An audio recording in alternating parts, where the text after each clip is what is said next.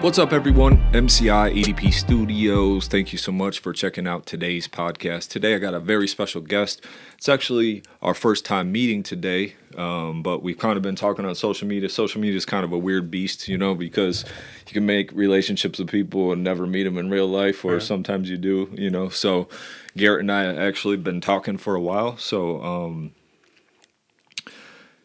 I've really admired your work, seen a lot of the stuff you did. Have done. And in this episode of the podcast, basically, this is the first time we've ever had a tattoo artist on the show. So, really? yeah. That's so, cool. you're our first one. And I like just talking to all kinds of creators and people that inspire me, you know, and your work ethic's awesome, man. So, and your work on top of that. You work at a beast of a shop right now, which is the Entity Tattoo Studio, right? Yes, that's right. Yeah, on Apple. Yep, right on Apple Avenue. So, we'll get into all that. So, for people that don't really know you or kind of new, why don't you just give us a little backstory about you and kind of how you got started in, you know, getting involved in art and tattooing and stuff like that? Yeah. So I was always drawing ever since I was little, like probably 5 or 6. I recently started talking to my parents again for a long time, and they were sending me drawings I did when I was, I think, like 10, 11, 12. And at the time, it's always funny because you, as an artist, I'm sure you're the same way, like very self-critical about, you know, oh, it's not good, it's not good, it's not good. Yeah. And so they would keep these things over the years that I was like, you know, why are they keeping that? It's, you know, I'm not happy with it or whatever. And then when you look back and you're like, oh, okay, like now that I have a kid who's, my son's about to be 14, and he doesn't draw like I do, he does music, which is, oh, okay. So I was talking to you about it before, actually, yeah, but sure.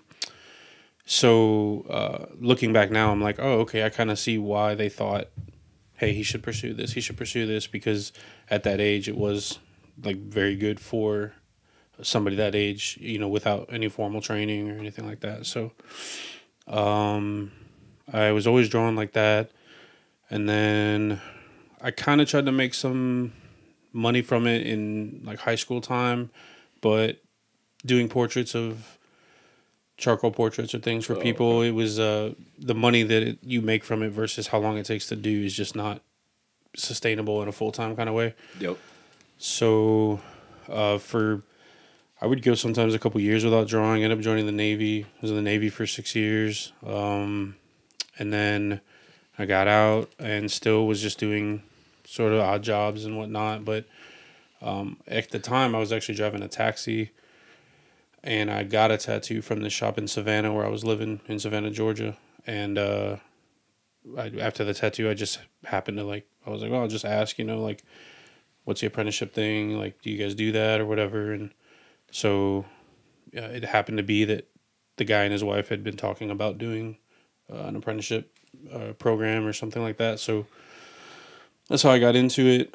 And then just fell in love with it immediately, but struggled with it still. Like, struggled with being able to draw a certain way, but not being able to tattoo like that. Like, and you know, watching somebody else do it and then feel like you're doing exactly what they're doing, but it's not looking right. It's not coming out the same. So, there was times probably over the first like 5 or 6 years of my career that I like considered not tattooing full time or getting out of it, doing something more traditional. I went and got like a computer networking certification and like tried to get a job with that, but having a handful of tattoos didn't really help out with the interview process. But and then just sticking with it long enough, things kind of clicked, and I started really understanding things a lot more, and then it really just kind of took off from there. And now it's like I could see myself doing other things as far as like just from an interest standpoint, but as far as like how I make the majority of my money or how I support my family and stuff, it's like I can't really see myself doing anything else unless it was like a passive income investment type of thing or whatever. But as far as like going and putting my time in and exchanging it for X amount of money, like tattooing is for sure like all I'd really want to do. Yeah, that's super cool. I like how you said you stuck with it long enough to actually kind of get it, and I think that's where a lot of people stop. Because Yeah. me being a producer or an artist as well, that's always one of those things in the back of your mind. You know, trying to make a money, trying to make a living off your passion. You know, Right. sometimes it gets tough, and then sometimes it flows together perfectly, and then sometimes it keeps a steady income. So that's awesome that you're able to do that. You know, off your art. Yeah, it's very like we have an apprentice at the shop now that Josh is apprenticing, and like, I mean, he's on his 17th tattoo or something, but you know, I see him struggle with like that thing where it clicks of like, am I gonna be able to do this? You know, and it's like, I tell him is like, man, I felt like that in like year 5 and 6 of my career. So obviously early on as well, but like, I mean, there's times where I would like call my wife or call the person I was working with or whatever. I'd be crying. I'd literally be like, I can't figure this out, man. I don't know. Like, I keep doing this and it's just not working. And, you know, you just, sometimes you have to take a step back and kind of like change your approach or ask yourself, like, why, like, are you doing X, Y, Z just because that's the only way you saw to do it or because that's the best way? And just kind of like deconstruct everything and go back to basics and just build it back up. But it's hard to like, for years, it was like I felt like I was almost there. Mm-hmm.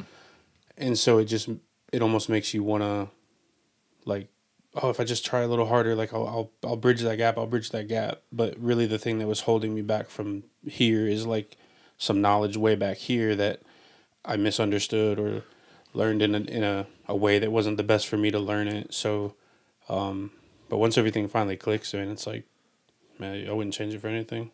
Do you think that's a little more pressure on you too, just because you are like actually tattooing somebody's skin, you know? So it's like a real permanent thing. Like, oh fuck, man, Garrett tattooed me today, and and they might also be, sometimes it's crazy because it's also subjective. For you, it might just be a little shadow or a little detail. You're like, what the fuck, and then for somebody else, you're like, oh, that's the fucking sweetest thing I've ever seen in my life. Exactly. So it's kind of like as an artist, you torture yourself, like you said, Yeah. That's the funny thing is it's like when you're really learning, like when you're still very new, like you'll do tattoos that they didn't come out like they should have, like, and the client does. They're like, hey, can we touch this up? Yeah. Can we whatever? But the more you push yourself and the better you get, it's to the point where like I'll do a tattoo and like there'll be probably 2 or 3 things that I'm like I'm not happy with about it. But they're so minute that at this point, anything that like I'm not happy with is still way above the threshold of like everyone else's expectations. Right. So it's like, my wife will be going through my phone and say like, oh, you didn't post this tattoo, whatever. And I'm like, I didn't like that little. She's like, get out of here, post it, man. Like people need to see that. Yeah. It is that is the torture of being an artist. I feel that too. But sometimes I'm just like, fuck it, post it. That's why I try to crank out a beat a day because it makes me make decisions. Yeah. Instead of like fucking just pondering on something for a while, So, tell me a little bit about. I know you said you showed some progression as a child through drawings, and then you got into it a little bit. And then you started tattooing because they did the apprenticeship. So you started there as an apprentice, and then how many years were you tattooing before you kind of felt like the breakthrough happened? Man, really? Like, to be honest, in a lot of ways, I feel like the breakthrough didn't really happen until I moved to Michigan, like until 2019. Like, I had been tattooing since 2010, 2011, something like that. Okay. And it's just, you probably can, like, speak on this as well, but it has so much to do with, like, who you're around. Like, the quality of people you're around, the level of how much they want to push themselves or not, or just the drive. So, towards the end of my time in Georgia, I felt like I was doing good. Like I was always had that self-critical part of an artist, but I felt like, that I was tattooing about how I expected to be and all that. And then when I moved here, maybe like, I'm trying to remember when it was. It was September. I moved here in October 2019. But sometime during 2020, one of the artists that I follow over in France, his name's Thomas Carlier, just crazy black and gray realism guy. I had been like thinking about doing an in-person seminar, but that involves flying over to France. It's like a 3-day thing. It's like $2,500 just for the seminar, not to mention the airfare, and it's gonna be like a $5,000 thing. So one of the biggest like silver linings out of COVID was that he decided to do a seminar online, like virtually, and it cost like $500. I was like, bet, like no problem at all. Wired the money over, and then he basically the seminar involves him, a bunch of videos separately filmed almost like this, where he talks about his approach and like why he uses what needles and why he uses this and how he composes his pieces and all that. And then there's a full length 8-hour, you just watch every second of him tattooing. And that was probably the biggest thing in my progression was, there's a bunch of technical stuff about tattooing involved in it, but basically he tattoos with the machine very slow. And so most tattoo artists that I've worked with and even still work with, they'll run it around 8, 9 volts, 10 volts, and he runs his on 5. And what that translates to is just the needle going in and out is a lot slower and more deliberate. And so you can almost see every time the needle's hitting the skin and exactly what marks it's making. Whereas when it's running fast, if you're not really understanding everything that's happening, it's easy to like do what you think you're supposed to do, and then you wipe it and it doesn't look, you're like, man, what's going on, you know? Right. But when you slow it down, you can actually see exactly what's going on.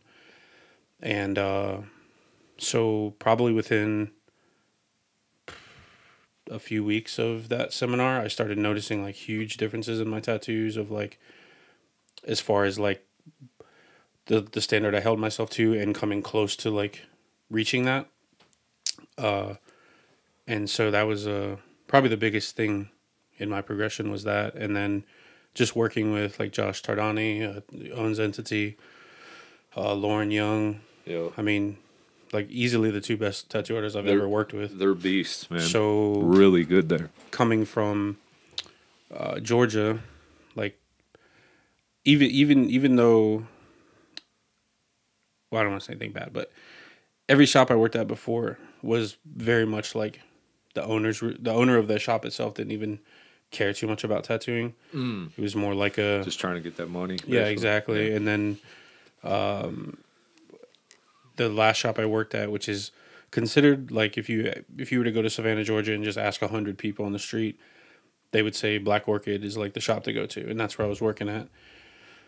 Very well known shop. They win Shop of the Year in Connect Savannah, whatever magazine every year, but it was very much ran like a business. It was very micromanagey, so just the environment wasn't real conducive to being motivated in that way. Yeah. And then all the artists that worked there at the time, there was just more of this vibe of like, we're here to do a job, but hey, what are we doing after we close? Oh, like, what bar are we going to? So more of a 9 to 5 type thing. Yeah. And they would always go out to the bars, to the whatever live music's going on, which is cool, but I was the only one that just went straight home, and you know, I just really didn't care about all that stuff. And I'm going home trying to figure out how to tattoo better, and they're, you know, half the time feel like they don't even want to tattoo. So when I came here, just working with Josh and Lauren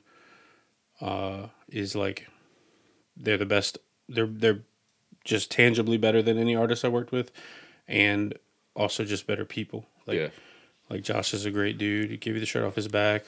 Lauren's like super humble. Like I'm always trying to gas her up, just because she's so like, oh no, it's, you know, and I'm like, no, seriously, like you're amazing. Like you need to embrace that. And like, you know, I know she's not on the same length of, you know, wanting to be known like a lot of us are, but like she's right up there skills wise. So just being around better people and better environment, and just the town here. Like honestly, I feel like Muskegon, you know, in the surrounding area, like West Michigan pretty much is a lot more like appreciative of like high level tattooing rather than Savannah was still a very big, and I was there for 10 years, but my whole tattoo career was Savannah before I came here.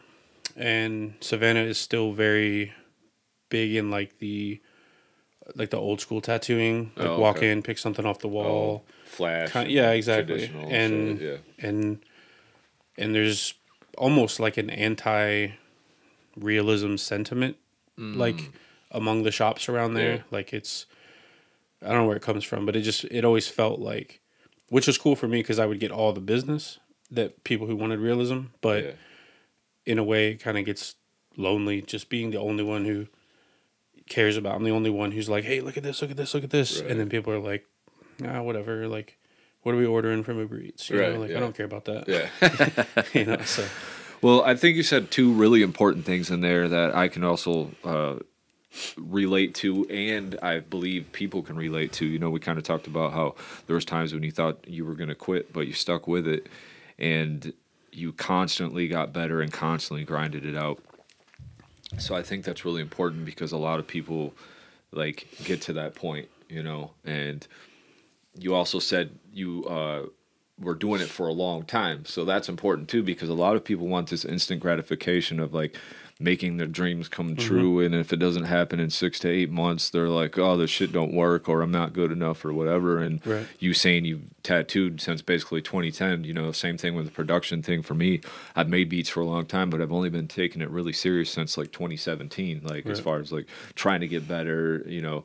And then I myself, like you, sought out the knowledge and the information to try to not only get better, but to be able to market myself correctly and all those kind of things. So you buying that course, I think, is a lesson people should take away from, hey, man, you got to invest in your craft sometimes, even if it's learning, you know, that's besides buying probably all your gear, your tattoo machines and, you know, all those kind of things. And the same thing when it goes with music, you know, investing in yourself and your career, learning how to do it, getting lessons, those kind of things. Those are all important steps, you know. So. Yeah, putting money into, you know, not just the parts you have to put money into, but also the educational parts. And like sometimes I feel like when I look at a lot of artists, not just tattoo, but other just everything, one of the things I notice is like it's easy for an artist sometimes to have that mindset like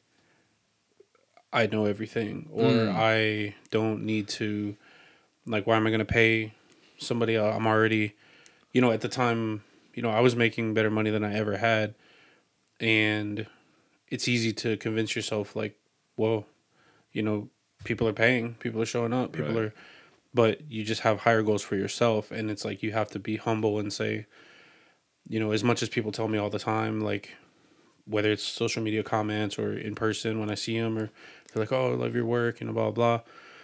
Like, I'm the first person to whip out my phone and say, look at these 10 guys I follow overseas that like, that I honestly don't even want to show you because now you're going to be like, can I get that deposit back? Right. Yeah. So that's awesome. But you have to be humble and like you have to, it's like a balance between, because my wife will tell me this, like, she'll see me be hard on myself, and so it's like a balance between like patting yourself on the back in a way of like, okay, I've come this far, that's cool, but never getting to where it's like, oh, I'm good, I don't have to learn anything else, I'm just I can just coast now and just be complacent. And complacency is a killer for sure, man. Yeah. So that's, you know, one thing that I didn't really know about you. I just seen your work and thought it was awesome, but just to hear that's even more inspiring for me, just to know that is really the path. You know, a lot of people think it's a shortcut, and it's really not. It's a lot of investment of time, a lot of investment of energy, a lot of hitting those walls saying, oh man, I don't fucking know about this, you know. Yeah. So it's so frustrating. Yeah. It can be, and there's also like, I can only speak to the tattoo part of it, but with the complacency thing, I've seen artists where you see them here, and then a couple years later, you're like, oh, and then you don't follow them for a while or something happens, and then 3 years later, you come across their page again, and it's like they took a step back. Oh, like, it's like, I don't understand how you could, how that happens, but the only thing I can think of is like the complacency, or like I'm not preparing as much for my appointments, or I'm so caught up in being sponsored or being whatever that like I lost sight of the part that like got me where I'm at or something like that. So Yeah, that makes sense. Tell me a little bit about your process. So you draw everything by hand. I know you and I had talked before on Messenger, but I'm just kind of laying this out there so people can understand. You said you used to draw, but now you say you do most of your stuff just kind of piece together in Photoshop type thing. Yeah, exactly. That kind of helps with the realism aspect of it and piecing things together. Yeah, exactly. So how does that correlate? What does your process look like then? So basically, like, it's changed over the years, but where I'm at now, what works best with realism is taking at least one photo, but usually a few photos if I'm composing like a larger scale sleeve or something like that. And I basically, the bulk of the work, I would say, is in like image research, like finding, there's not just Google, there's a Russian Google, it's called Yandex. If you ever go on yandex.com, it's just like Google, but they have a lot better photos typically, which is weird. But so it's a lot of photo research, and then like an average appointment would be somebody reaches out to me, says, I want to get a sleeve, gives me the basic ideas. If something's way too specific, I tend to kind of stay away, because it's the more specific they are in their, well, I want it to be here, and I want this to be here, and I want that to be there. Yeah. It kind of takes the freedom out of it for me, like the enjoyment. Yeah, that makes sense. And so, and I just feel like it just doesn't come out as good. Like that's partially it's a me thing, but it's also like, hey, you're going to be walking around with my work on you, and if I feel like trying to fit into your constraints is sacrificing the overall quality, then I typically just won't take that appointment on or whatever. But the ones that do go through is, hey, I want a sleeve, I want this, I want that. I get some pictures of that body part, and then I upload that in Photoshop. And then whatever the subject matter is, I just go through and find as many images as I think could work for what I'm doing. And then I'll literally just mock it up on their arm in Photoshop. And then just play with the lighting, play with everything to make two images that were completely not from each other work together. Yeah. And then I'll send that to them, get some feedback, see what they think, typically like a week before. And then, 9 times out of 10, they're like, I love it. But sometimes there'll be a few things that have to change. But overall, by the time we get to the appointment, they know what it looks like. They know kind of what we're going for and all that. But I very rarely, it's funny because as much as I can draw, like people think I can draw, which I can in a sense, but I can replicate. So when you see tattoos I've done or pictures that I draw of whoever, celebrity, a musician, whatever, it's purely replicating. So it's not, I can't draw out of my head. It's one of my biggest, like, I would say downsides, or things that, I don't even necessarily downside, but it's one thing I respect about people who can like just think in their head, I want to draw a dragon with a thing coming out of its head, and he's holding a orb or something, and it's glowing, and they just sketch that out and refine it. I've just, ever since I was little, everything was replicating. So my first 5 or 6 years old with a sketchbook and a pencil, it was like, draw this water bottle, draw that microphone, like as it sits right there, like still life realism stuff. And then I really didn't even take an art class until like high school, but by then I was so ingrained in like the parameters of realism that even when I would try, like if I sat down right now and tried to draw like an exaggerated, like a Hulk or something where the anatomy is like just way exaggerated, no matter how hard I try, it will always end up being more on the side of like real anatomy than, because it's like I can't even wrap my head around it. Okay, yeah. So, but then there's artists like Lauren who, she basically draws every appointment. Like she'll come in early and she'll know basically what she's going for, but she's got the little red pencil and she's kind of sketching and, you know, tracing some elements and drawing some in and all that. It's much more of a pure creative process, I would say, whereas mine is a lot of photo manipulation, and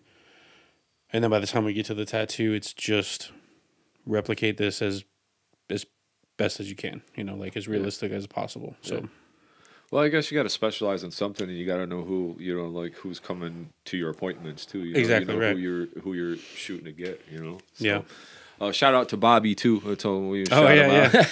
Yeah. Yeah. So, I think you say his last name Carmine. Carmine. I didn't even ask him, but yeah.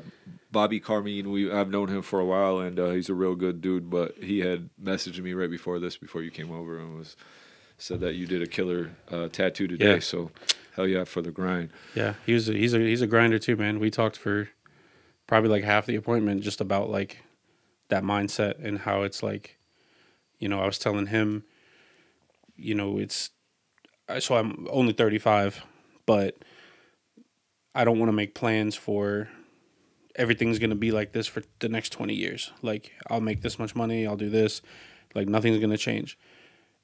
5 years from now, if I was to, something happens in my hand or, you know, some debilitating thing where I couldn't do this anymore, like I don't know what I would do. You know, like I would be working at a factory somewhere or something. So it's like not having that thing to fall back on. In a way, it kind of drives you, but then it's also like I want to buy a house and just pay it off in 5 years. Right. Like, I don't want to get myself in a financial situation where if something were to happen to me tattoo wise and I couldn't do this, I'd be like fucked, you know. Like it would be more like so.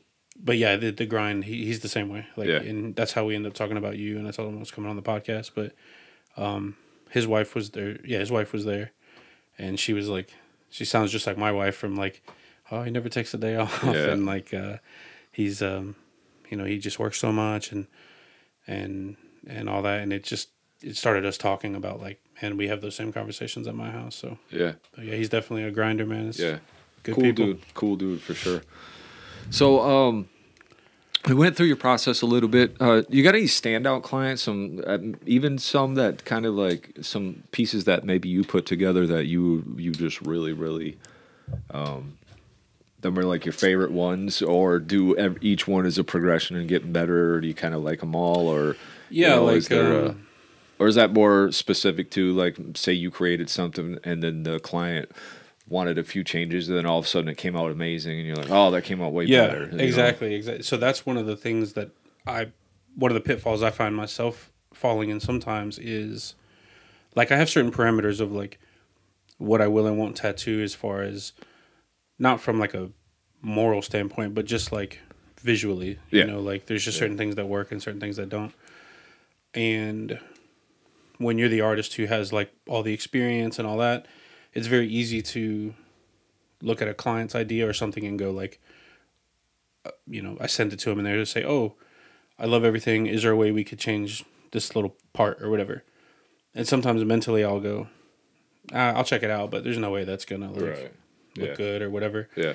And then when I get in there and I could do it, I'm like, oh, wow, this I actually like it better than, you know, so there's that initial thing of like, it's hard not to take that as like a, hey, I don't like this part of the design. Yeah. And artists generally are sort of like thin-skinned when it comes to like somebody critiquing their work that isn't an artist themselves. Yeah. But at the same time, like some of my favorite pieces have been where, you know, something that I didn't think would be a good idea, but to do due diligence, I ran through my process and was like, by the end, when we actually did the tattoo, I was like, man, I'm really glad that I didn't just stonewall and go, well, that's not going to work. I'm not doing that, you know? So, but, as far as, like all the clients I tattoo now are really awesome. Sometimes you get a feel for people, and when you have a more demand for tattoos than you could really even get to, like if I can't tattoo everybody that messages me, so immediately that puts you in this place of sort of handpicking, like, okay, cool, that sounds like a good idea, and you seem like a decent person. Like, that's the other part of it, is like sometimes you can tell through people's how they talk and their messages and their emails, that it's like I can tell they're going to be difficult to work with. So even if it's a cool idea, it's also, I'm at that point where it's like I care also, is this a person that I want to spend, you know, even in one session, 7 hours with, you know, and a lot of the things now are even bigger than that. It's multiple sessions. So, you know, when I'm agreeing to do a sleeve, it's not just I agree to do these 4 sessions for this much money to put this image on your arm. It's also like, do I want to spend 35 hours with this person over the next few months or whatever? Yep. So yeah, because of that, I tend to really vibe pretty well with all my clients. And probably the first piece that I did that was like, and I talked to this with my son too, because he remembers it, but I did this Pennywise piece on this guy, Robert Housley. He's a car salesman guy around here. Cool dude. I did that piece on his like outer leg, and at that time, it was like probably the best tattoo I'd ever done. But then it comes in the frustration because you see that you can do that, but you're still in that final phase of like really figuring things out. So the few tattoos that I did after that could have been like in that same type of style just weren't quite as like crisp, weren't quite as sharp. I mean, again, it's one of those things where nobody else cares. Like nobody else knows but me. Your expectations. Yeah, exactly. Yeah. But it's one of those things where you're like, oh, and then wait a second, like, okay, and then another one, and then eventually you start figuring out what the difference is, and then it can just be all consistent after that. And but yeah, that was probably one of the first pieces that was very like eye-opening of like, man, I'm glad I moved here between working with Josh and Lauren, between the seminar, just starting to like understand things better and really start to be able to tattoo the way that I can draw was like the final piece of, and it takes a huge thing off your mind too. Yeah. Like when you're trying to learn something or trying to figure something out, it's easy to, you know, prior to making those strides, you know, I would tattoo all day and then I'd go home and watch tattoo videos and like, how are they doing that? What are they doing? How are they like, and I'd change a lot about what needles I'm using, what machines I'm using, how I'm approaching it, you know, changing a lot of things in that drive to like unlock the secret, so to speak.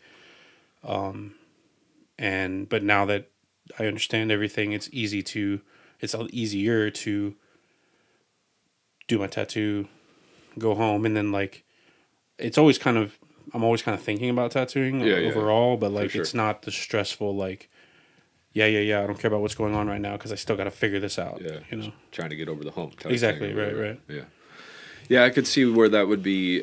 You know, that's for me too. I've heard a saying before that not all money's good money. You know what I mean? So that's the same thing with like that's a major reason why I stopped recording almost a lot of people, because it's like just people like if you just start recording people for money or doing things just for money, that could be a terrible time or a bad bad experience, and it's just not fun for anybody. I like how you said it's almost like the way I'm seeing it, you can correct me if I'm wrong, but you kind of like it when you have the artistic control because you're an artist, you're okay with a little bit of feedback, but then it kind of makes it a collaborative effort, like, but you're kind of the driving force because you are the artist, you know, 9 times out of 10, you know, you're not going to be, I mean, you probably have and will, but I mean, it's not like you tattoo a lot of tattoo artists every day because they have so many options. Exactly, you know what I mean? Yeah. So it's same thing with, you know, somebody that doesn't make music or something like that. So exactly. Speaking of music, I know you're a big fan of music because you've talked to me a lot about music and you know that kind of stuff. So where did that stem from? Just from being an artist and just really liking music and. I mean, it's kind of hard not to like music, but I mean, you know, I think I'm always drawn to. I listen to like a lot of pretty much. Growing up, I listened to most things other than country. I just never was exposed to it very much, and you know, some songs here and there. But I think mostly growing up, I listened to a lot of rap, and for me, it was like, even though a lot of it isn't talking about anything of substance for a lot of it, just the lyrical part, the poetic part, even if there's not a deeper meaning, just the ability to put words in a certain way and they just make you go like, oh shit, like is that he said that, and then okay. So I was always drawn to that, and then obviously like everybody, I don't know everybody, but you're in high school and you're on the bus, you're freestyling with your buddies or on a trip to the football game or whatever, and somebody brings a blank CD with a bunch of beats on it, instrumentals, and everybody thinks they're Goody Mob or whatever. Right, yeah. But yeah. So I was always kind of drawn to that, and then I listened to a ton of like J. Cole. I listened to a ton of like Lil Wayne. I like The Weeknd. I like some R&B stuff, but I just think it was always drawn to the artistic part of playing with words, like Eminem at in his prime, like just the being able to bend words or end this sentence without finishing that word because the first half of that sentence will rhyme with the word I'm going to end this bar with, and just that like creative part of it was always like, and my son picked it up too, as far as being drawn to it, because he. Like, I memorized lyrics. Like, my favorite song, not just my favorite songs, like, there's probably 50 or 60 Lil Wayne songs that I could say, like, every line to. Oh, yeah. The same thing with J. Cole, probably. Yeah. And my son, when he was younger, when we figured out he was getting into music, he would have these headphones, like what I'm wearing right now, in the car, and he'd have music on an iPad or something. We'd be driving, and we would hear him. He was maybe 4 or something, and he would know like every word to like this Michael Jackson song or this whatever, and we started realizing like that's when he was drawn to it. And he's super, I post videos sometimes of his piano, but he's super musically inclined, and which makes me happy because that's where for a while I wondered like my dad could draw. He never pursued it like I did, but I've seen enough to know that he could have been me if he tried, as far as like I don't know about tattooing, but just understanding realism and shading and stuff like that. So but for years I wouldn't say pushed, but I was like, hey Cam, here's some drawing stuff, or I'm drawing for this, you want to draw, just never interested in it. And I was like, all right, I'm not gonna push it. But eventually we found out that it kind of rooted in him with the music, so he'll sit there and play piano for hours in his room, and picks it up like so fast. And the more he sticks with it, the faster he picks it up. Yeah. And I make a huge like effort on my part to verbalize like how I feel about that with him. Like, because even though my parents were supportive of my drawing, I never felt like they were like very clear about like, hey, look, you're a lot different than most 10-year-olds. Like, you should really stick with this. You should really stick with this.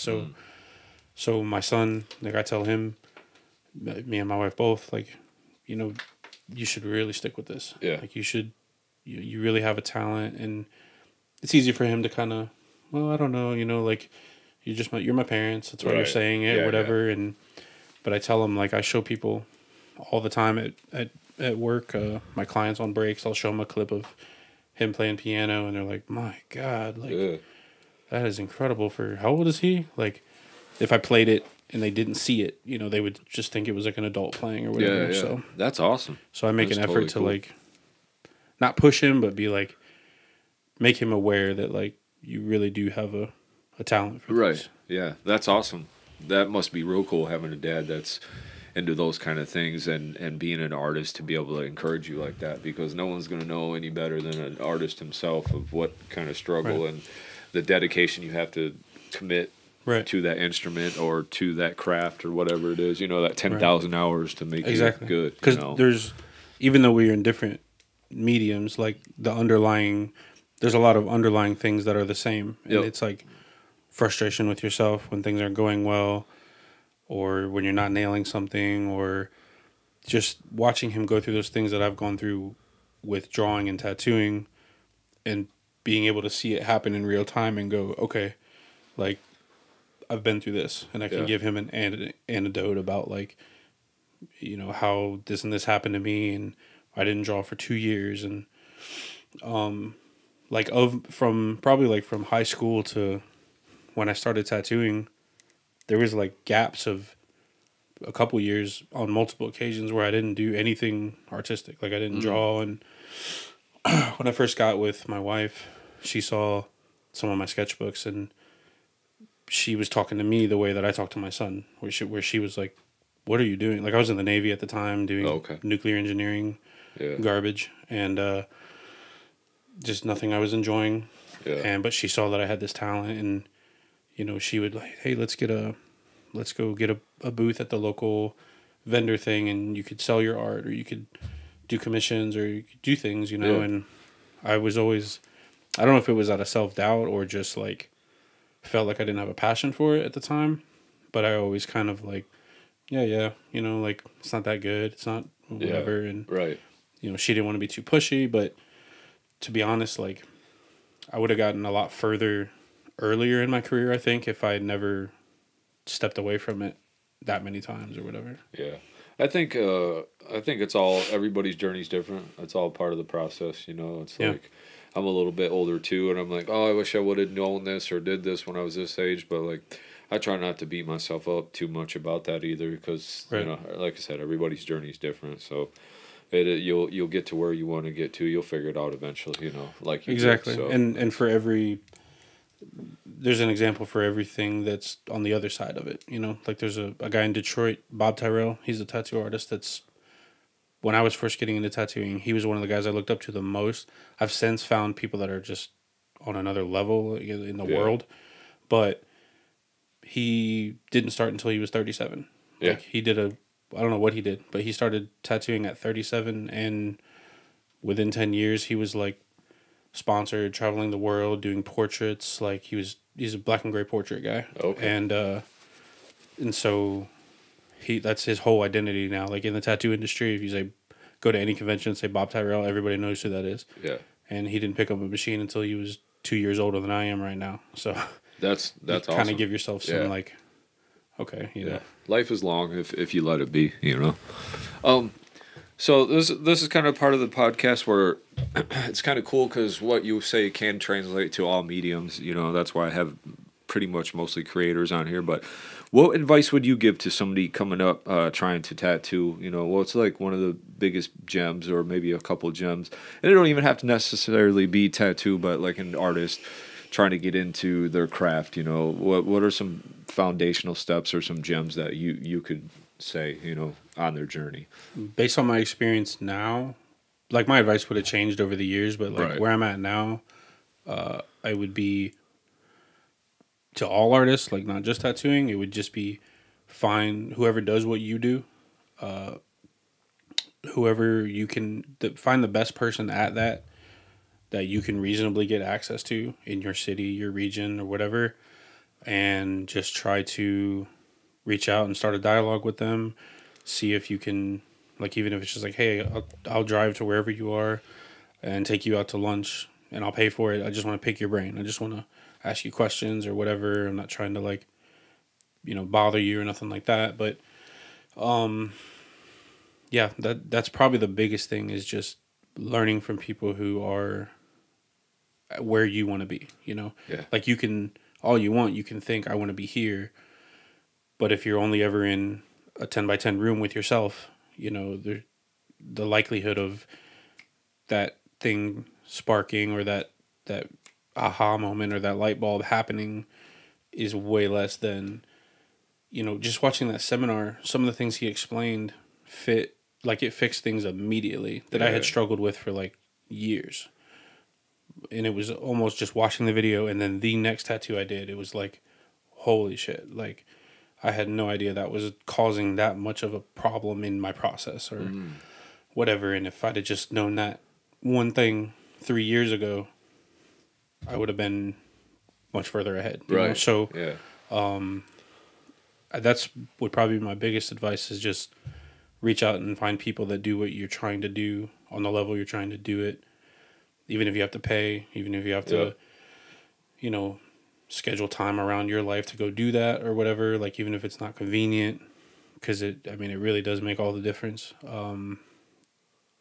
like if I was going to do anything again to try to further my career, it would purely be seminars with artists that are doing things that I don't know how they're doing them. Yeah. You know, it doesn't do me any good to sit around and watch somebody tattoo a cross and wings that, you know, I already know how to do that. So, or just sitting in my own little world and listening to everyone tell me how great I am or how great this tattoo is or whatever. It's not going to make my tattoos. But we were talking about the advice to aspiring artists, right. and you were basically just saying, like, one of the key things that Tony Robbins says, and a lot of people that are very successful, you know, reach out to somebody that is 10 steps ahead of you, or if you can't reach the person that's 10 steps, get to the person that's 5 steps ahead, right. You know, be able to seek out that information. Backtracking a little bit, so how did you came from Georgia? How did you get the job at Entity then? Like, how did that all just work out for you? Social media, like messaging. Honestly, it's funny because Josh doesn't remember. So it all happened from. I'd been thinking about leaving Georgia, period, just because of the hurricanes in the South. Like I've always been in Florida, Georgia, South Carolina, pretty much my whole life, and I just felt like I wasn't growing as an artist. I kind of was feeling like I needed to be around better artists and just also time for a change. And one of the big things in the South is the hurricanes. So pretty much every year around September, October, there's going to be like a week where you have to evacuate. Okay. And we had evacuated from Savannah to Atlanta. And the hurricane ended up not hitting, but the way that the shop I was working at handled me being gone, when the hurricane didn't hit, they were like, okay, come back. And I was like, well, I already paid for this whole week, and I'm going to stay here this whole week, and then I'll be back, and then go from there. Right. And just the way they handled it was very, like, micromanaging, and it just caused problems. So that's when while we were in Atlanta, I reached out to places that had all over, like Los Angeles, somewhere in California, Santa Barbara, I think. Okay. Santa Barbara, Pennsylvania, like Texas, Ohio. There's a bunch of places that I reached out to that I saw, hey, I just want to make a change. I want to get out of the South. I want to tattoo somewhere. Yeah. And the Entity was one of them. Josh honestly doesn't even remember making that post. Oh, really? Like I knew of Jacob Sheffield, who worked there. Okay.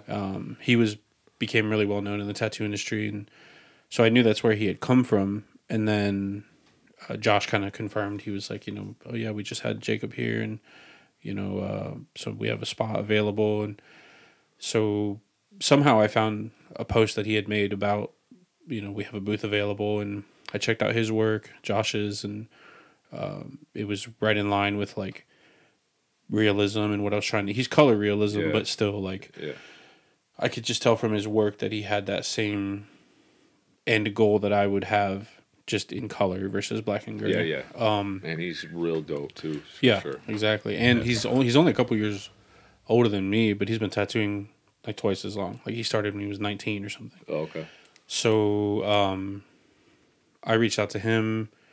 I actually had a job. Not a job. Like I had a spot lined up at this shop in Columbus, Ohio. And I had even verbally told the guy, like, yeah, sounds good. You know, everything, all the numbers add up. Everything's cool. And then it was like this 2-week process of really difficult to find anywhere to live in Columbus. Like we couldn't get because we're not in the state. Yeah.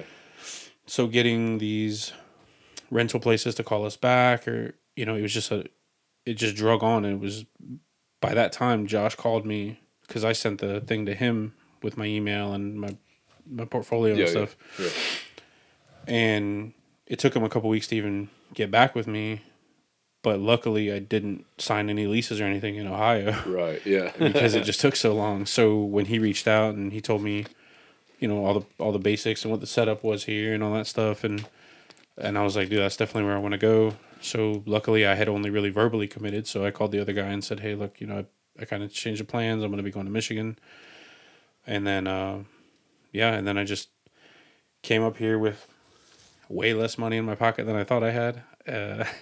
Like, you know, I had this idea that the money I was coming with would last X amount, and then I just didn't factor all this other stuff. So it was a bit stressful in the beginning, like the first, I don't know, 3 or 4 months, and then started to like get known around here a little bit and start making close to the money I was making in Georgia, and then COVID hit and shut us down for 4 months. Oh fuck yeah. Yeah, and it was funny because one of the biggest things career wise of why I left Georgia was because I hated it. I hated some external factor affecting my tattoo career as far as having to take time off, like the hurricanes. And then I came up here and we're shut down for 4 months. Yeah. So, but once we came back from that, I mean, everything's been great. Everything's like, some people, you know, there was a bit of people who things happened with their job because of COVID that, you know, they had to postpone appointments and stuff like that. But at this point, it's that kind of all seems to be done. Like I don't have many people, you know, not being able to finish projects because of COVID related job money issues and stuff like that. So, so that's a good sign. But yeah, so I had never, when I moved up here, I'd never even set foot in Michigan. I didn't know anybody here. I didn't have any friends or family. My wife lived in, I say Flint, but she says that's wrong. But when she was real little, she lived here for maybe a year or something as a toddler, but other than that, no connection or anything like that. So, but it's been great, man. Like the winters haven't been too bad. I've only been here for 2 winters. People tell me they get worse, but so far it's not too bad. Yeah, it's hit or miss, but you know, if you can get used to that and you can tough it out, it makes your soul tough. Shovel driveway and shit. yeah. I'll trade that like any day for fucking hurricanes and bugs and just shit. My God, when I talk to people now and I'm like telling them about, hey, look, you know, my front porch in Savannah, it would be like a whole ecosystem. Like just the whole porch is just spiders, frogs, moths, mosquitoes. Shit. Like you literally get in this habit of opening your front door and then closing it right behind you real quick because you're like, something's going to get in. Oh. I've been here a year and a half. I've seen like 2 spiders. Yeah. I've been bit by like 1 mosquito maybe. Yeah. I'm like, I tell people from home all the time, I'm like, I wouldn't go back there for nothing. That's awesome. All right, man. So we've talked for a while and I really appreciate your time, you know. So what I want to know kind of what, I know you said you don't make big plans. I see where I'm at in 5 years, this or whatever, but kind of what's next for you, Garrett? Like what's your plans, man? If you can lay any out. I know we talked a little bit before the show, but you know, I don't know if you can lay any plans out, but what's next for you and what are some goals for yourself if you want to? So I always want to just keep getting better. I do, when the opportunity comes up, I want to do more seminars and continue learning. I'm working on opening a shop right now of my own. It's still in the early stages. Like I've got a meeting with the city and everything to get the permission for the spot. But if everything goes well, it should be like July, August this year. Hopefully there's no delays or anything and everything works out with the space that I'm trying to rent. But so that's been taking a lot of my time and mental energy. And I've never owned a business before. I've worked at 7 or 8 shops, but I've always just worked at someone else's shop. So there's a whole nother aspect of owning a business and doing all that. So just trying to do my research and make sure I'm prepared for that and got all my IRS stuff in order and all that. So opening a shop is definitely a big part of what I have going on in the future. Any tentative name for that, or you ain't even thought that far down the road? Ink Haven. Oh, okay. So it'll be in Grand Haven. In a way, it's kind of a play on Grand Haven, Ink Haven, but then also Haven being like a safe place, like a just sort of it works like a double meaning kind of thing. So awesome. And I already bought the website, so I can't change it. So that's a good reason too. So that'll be fun. I'm looking forward to that. And then just seeing more of Michigan, it's, I know that's not career related, but pretty much as soon as I got here, COVID happened. So a lot of the things I want to do, we still haven't been to UP. I want to go up there. I haven't been to Detroit. I haven't even Chicago. That's Illinois, but still, just figuring out like seeing the things that are to see around here, and then kind of branch out from there and do more traveling and stuff like that. Yeah. Hell yeah, that's super dope. Two things I want to touch on real quick. That I was backtracking a little bit. There's no structure to my conversation, so. Right. You know, when you're having a client, I bet that's nice for you the way you can kind of pick and choose them. But I bet at the beginning or other things you've seen, especially in some of them other shops you worked in, probably some of the clients been a pain in the ass. They want a fucking dragon that's doing a backflip over a rainbow, riding a tricycle with a fucking bear and all their family's names in the claws, and you know what I mean. Like that type of shit's got to be a headache. Yeah, it's funny. Like you deal with it for so long that when you finally work yourself into a position where you don't have to deal with it, it almost makes you look back and go like, how did I deal with that? Right. Like, yeah. Like, because now it's nothing to, you know, if somebody, and it's not even, they're not even that crazy. Like, even if somebody just wants a dragon, like there's a lot of time, like a dragon isn't a real thing. So there is no photos of it. Yeah. So just something as simple as somebody thinking, well, hey, he did this tattoo or this lion or this whatever. I'm sure you could do a dragon. Reach out to me about a dragon, and I have to explain to him like it's, unless I can find a really good, almost photorealistic reference of one, it's not something I would do, because then I'm getting into guessing how to make it realistic. Yeah, and I guess that makes sense. Just falling back on my artistic knowledge of like, well, if this is where the light's coming from, this is where the shadow would be. And again, it's one of those things that I'm sure if I did it, the client would love it. But for me, it would just be like, I know that's not photorealistic. Right. Yeah, know, that makes sense. Yeah. But yeah, there's a lot of people with, you know, they'll take a great idea. Like I've had in the past somebody's appointment with they want a rose on their forearm. Oh, I love your black and gray realism. I want to do a rose. Cool. Deposit, set up. Show up at the appointment, they're like, oh, but I also want the stem to turn into like 5 names. And you're like, I'm not doing that. Yeah, you're like, that's not in the wheelhouse. That's not what we talked about. Yeah. That's I'm sure that fucks up realism real quick too when you start adding text and weird shit. And that's like that's the thing where, and I don't know if you deal with this because of working with artists who've worked with other producers or something, but there's a big part of the tattoo industry, probably like 70 to 80% of it, just the way shops are ran and the way artists are, where that's not crazy. Like most shops, you walk in and they go, oh, okay. Like, sure. Am I still making that same money? Okay. But when you start putting your own parameters on like the art part of it, sometimes it rubs people the wrong way, where they'll think, you know, oh, he thinks he's too good for doing names or something like that. And that's not where it's coming from. Yeah. I understand, like, sometimes people being like, well, I don't understand why you wouldn't do it. Right. And but I'll explain that in the email and all that stuff. But, yeah, that's probably the biggest, people showing up and wanting to change something on the spot, and then you sending the design. A lot of artists don't send the design at all. And I didn't for a long time because of what I'm about to say. But the thing that'll happen is you'll send the design, they'll love it, but in the week that they have it, they show everybody they know, and then everybody they know has a opinion on like, oh, what if he did like a flame coming from here, and then by the time they show up to the appointment, they're like, I love it, but I have these 6 ideas that I want to try to do to it. But so for a while, I didn't even send them ahead of time because of that. But then you get into people showing up, hey, this is what it is. And if they don't love it, a lot of times the appointment just doesn't happen. Yeah. And so I was like, okay, now I'll send it, but I'll let them know, like, in my process, like, what I send you is 95% how it's going to be.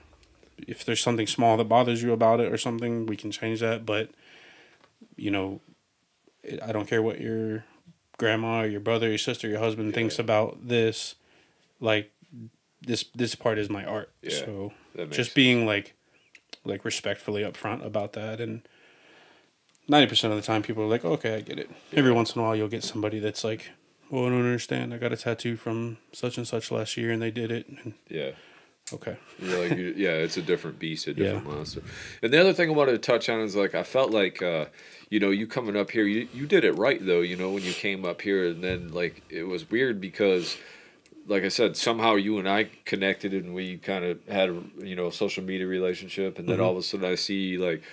I mean, then my wife gets a tattoo from you, and her friend did, and then like obviously then I know Housley, you know what I mean? Like Right. all of a sudden we all know all the same people, and I see other people like commenting on your shit that are like my friends, and I'm like, I didn't even know they were friends. That's kind of wild, you know what I mean? So it's just kind of cool how you did that and just kind of networked your way through people, and now it seems like we all kind of know the same people. Like you've almost been here for a while, so fucking kudos to you on doing it right and getting your name out there. And you know, good art speaks for itself. So when somebody sees your work and sees what you've done, of course they're gonna be like, holy shit. Because I know for the longest time I got some tattoos and they're not great, and they were done by my buddy, and at the time I thought they were great, and then I seen some of the shit that people can really do, and I'm like, oh fuck, I need to get my tattoos fixed or something, because it's just not even close to the part of what I had in my mind, right? You know, so seeing your tattoos, I'm like, holy shit. And I like to share a lot of your stuff because it's just like there's not many people I'd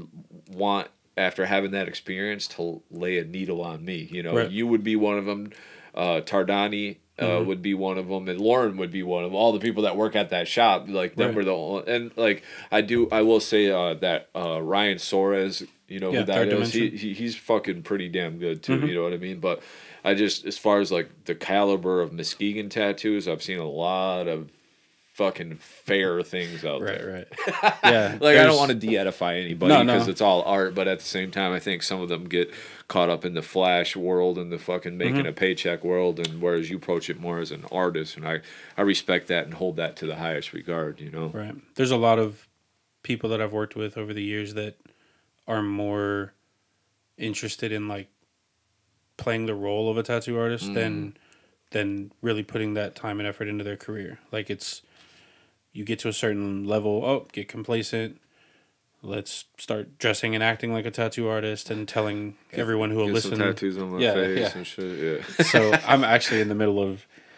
I've been going back and forth for years about getting something on my neck, and I just told my wife that I'm probably gonna end up doing it, but it's still hesitant, even though this is clearly like what I'm gonna do. Yeah.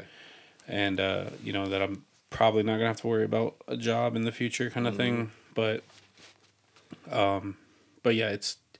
I always want to be around people who are more about fuck the image and the status and all that stuff. It's just like how good are you doing this? Yeah. Like how good is your craft or whatever. Yeah. But yeah, there's Ryan's really good. Adam Beatty. Adam's there too, though, isn't he? He's opening his own shop actually. Okay. I don't. I know Adam from the days of playing music because he used to play music or come to shows and shit. So we know some of the same people and shit. Yeah, we were just talking about today. He's opening a shop in North Muskegon, I think. Oh, okay. But yeah, he's a really good artist. There's a few good artists around here, but then there's, just like any city, there's a lot of where it shows that how seriously they take it. And there's honestly, like, it's not even to disparage. Like, there's a place for that. Like, there's as like elitist as you want to be or whatever. There's a place for somebody that wants to just get a $50 initial on their wrist or whatever, and to do that. Like, sometimes when I turn those tattoos down, I explain to people, like, it's never that I'm like, I'm too good for that or whatever. It's just like, you don't need me to do that. You know, anybody can do that. Yeah.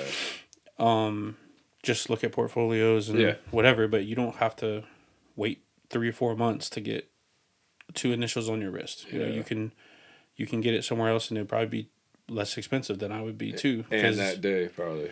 Exactly right. You know. And that's another thing that, going back to what you were saying, that I try to explain to people is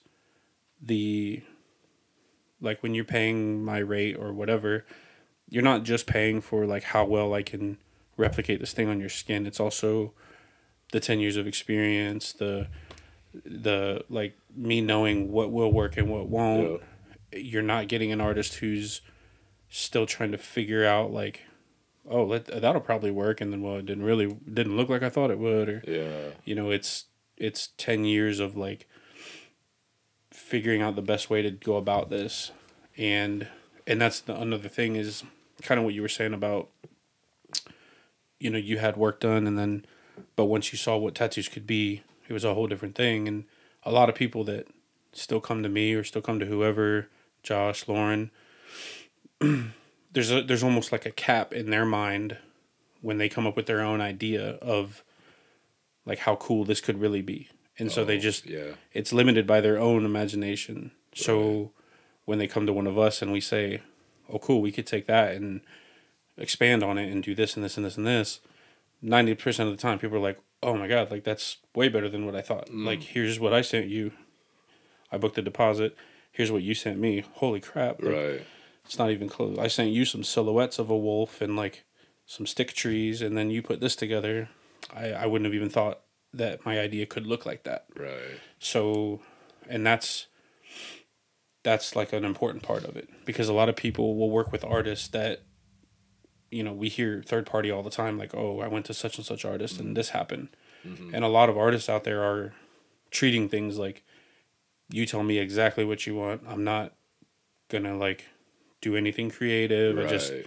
You send me the images, meet me here at 4:00 and I'll just do it. Right. You know, so people have this misconception that they have to like come to an artist with their own design. How many people reach out to me and say, I love your work, I want to get a tattoo, but I got to find somebody to design it. Right. I'm like emailing them like, that's my job. Right. That's part of what you're paying for. That's part of the process. So. No, I feel that 100%. Like, a lot of people are like, oh, you just make a beat in this X amount of time. Why do you charge this much for it? Or why don't you sell me an exclusive beat for this much or whatever? And it's like, man, it's because I've been making beats for 10 years and I have $20,000 worth of fucking programs and equipment sitting in my studio. Yeah. It's not just the 2 hours it took me to make the beat and the quick artwork and the upload to YouTube and my time and shit.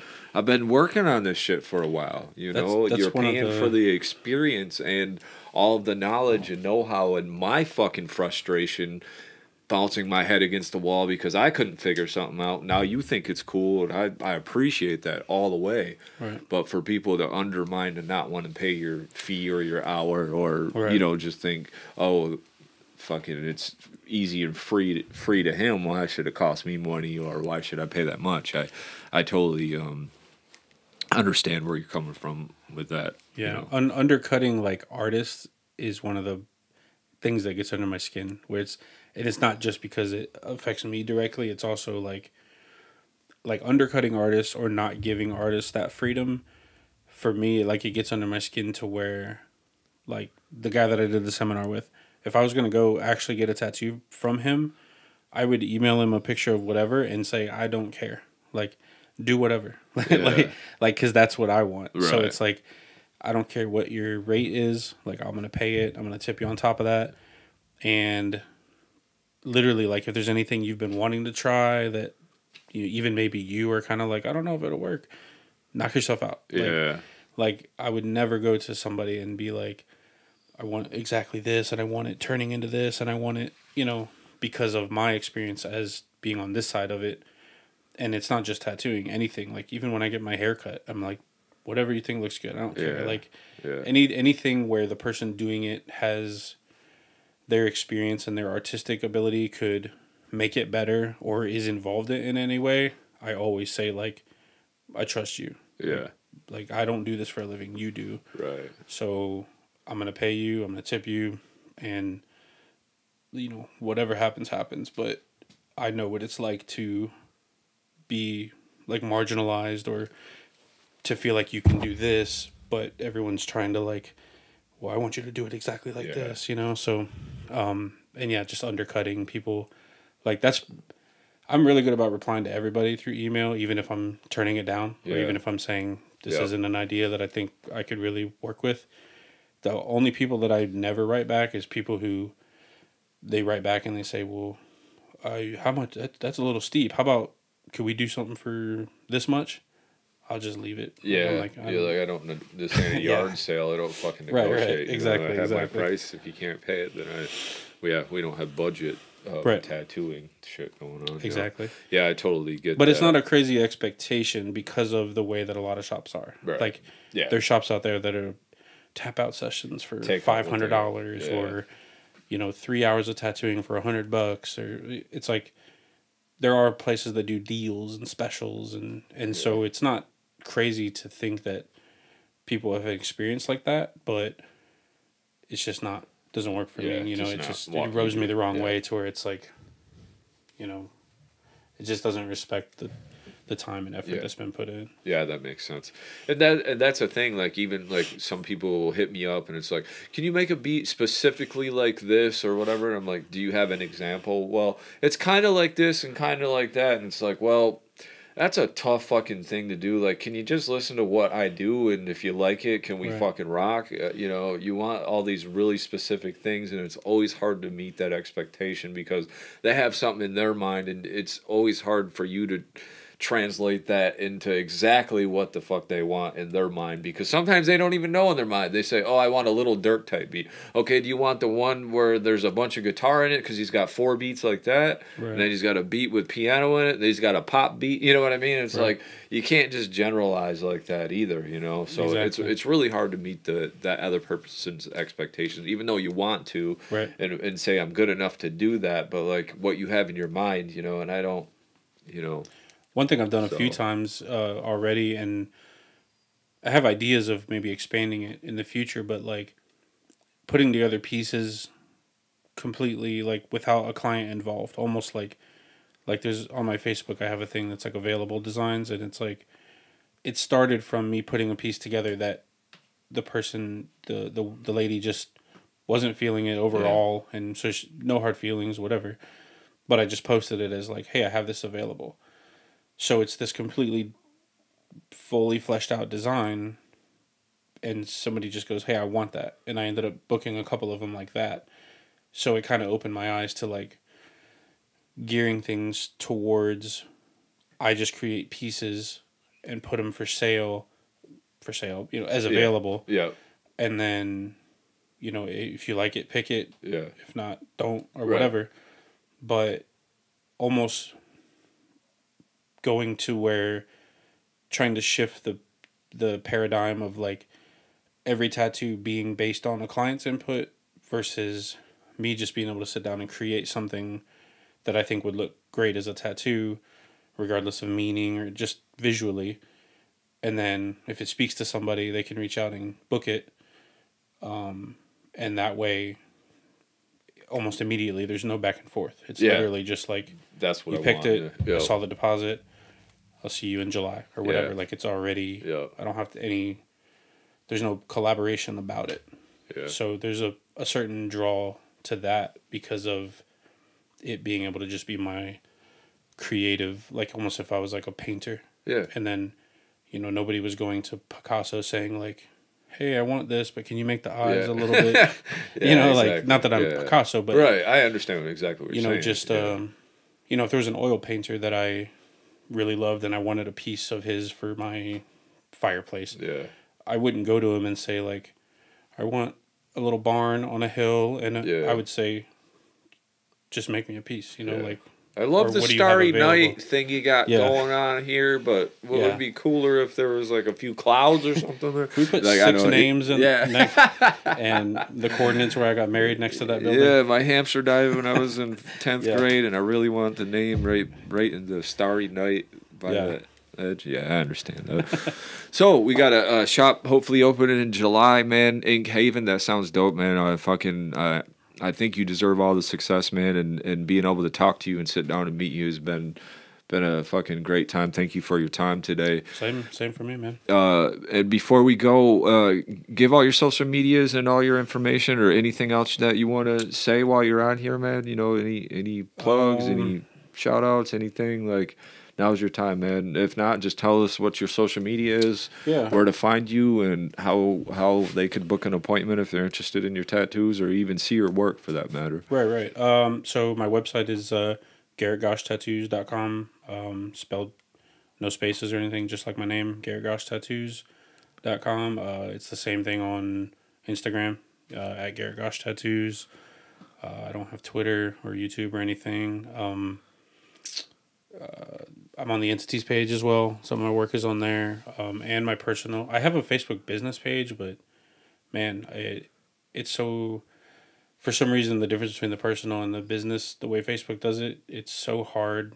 Like, it's so janky dealing with the Facebook business page. Yeah. So because they shut you the fuck down because they want you to pay for people to see the shit. yeah, it's like I'll post something on my personal and it'll get 150 likes and whatever and 40 comments, and then my business one, same tattoo, same time, same everything, 15. Yeah. You know, it's like, yep, because they want you to pay to play, my brother. Yeah. So but yeah, so my Instagram, website, entities page, and then I'll be as the shop process goes on for opening, I'll be making like announcements to, you know, update people on that. And as far as booking an appointment, right now I'm booking for July, like July and August. So probably the appointments that I'm booking now, at some point they will start being done at the shop that I open. So Okay.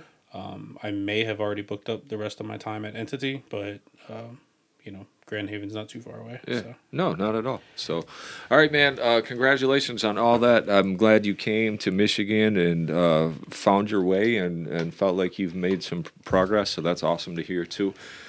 So with that being said, everyone, make sure you check out the homie Garrett Gosch. Check him out, man. His work is amazing. If maybe I'll get a couple pieces from you or something, I can flash them on the podcast. Yeah. Like I said, I'm trying to make it more streamlined with just one camera so I can try to do more of these, especially with my limited time now that I have. So, but if you send me a couple things, even like that Housley piece or something, I can always flash it when we're talking about it on there or whatever. So, thank you guys so much for checking this podcast out. Obviously, if you're watching this on YouTube, you can always listen to the audio on all streaming platforms. I'm going to try to have this thing out within the next week, so you can kind of look for that. I'll send you some clips and shit too, like, so you can, because I like to take little pieces out of it. So with that being said, much love to you guys. Thanks for tuning in, and peace.